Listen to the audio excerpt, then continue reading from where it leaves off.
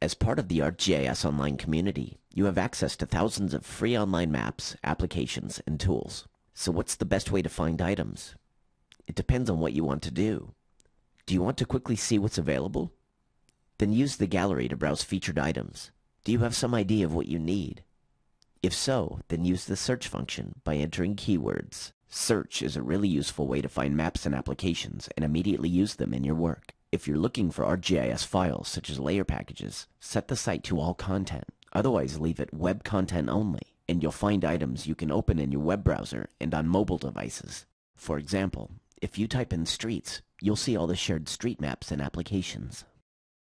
From here, you can refine the results by using the filters on the page. For example, you can see just street web maps, or you can see all streets published by Esri. You can also sort the results, for example, by highest rated. The more you know about what you're looking for, the more exact you can be in your search.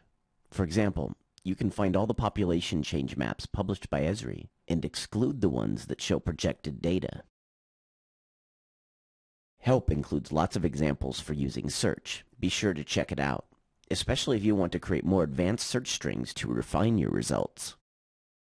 Use the search results page to scan for potentially useful items and to get more detailed information if you want. Once you see the item you want, simply open it and start using it. For many items, you can also choose from a list of applications to open them.